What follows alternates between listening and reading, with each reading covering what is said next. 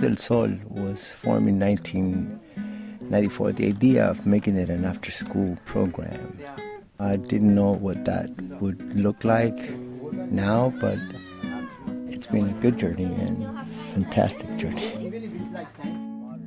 Children of the Sun is a philosophy, and it's the philosophy that we carry on for a very long time. And so it's the interconnectedness we have with everything. And not that you are not important, you're very important, but however, you share everything with everyone. My name is Victor and I'm 13 years old. I've been coming here 7.5 years. I really love this place because I could express myself drawing, painting. I am in the migrant program. In the migrant program, we do projects, we do murals, we do paintings. We do lots of things fun things with the kids, and I really love it. Well, I've been working with Jose in murals since I was 12, 13, I believe. I see myself in these kids because I'm one of them. I'm still one of them. All I gotta do is be their friend, hear what they have to say, and take care of them. That's what they need. Especially in these areas close to the east side where the need is really strong.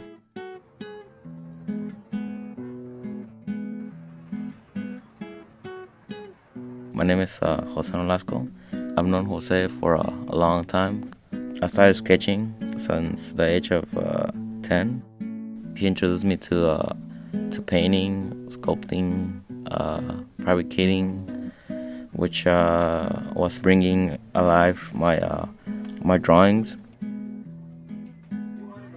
I'm an instructor at Boronda School, and I'm teaching what Jose has taught me through the years. I've been working with Hijos del Sol since I was 14 years old. I usually just work on the fields. That's my routine every summer. But now I got the opportunity to work as a teacher. So now I'm passing the same skill to this new generation, to these little kids.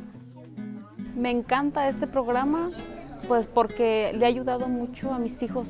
Les ha tenido muchos beneficios en todo, en responsabilidad. Lo han tomado como una responsabilidad, les ha despertado su creatividad. I think everyone is an artist. Everyone's born with abilities, and how you develop that ability and how it would then contribute.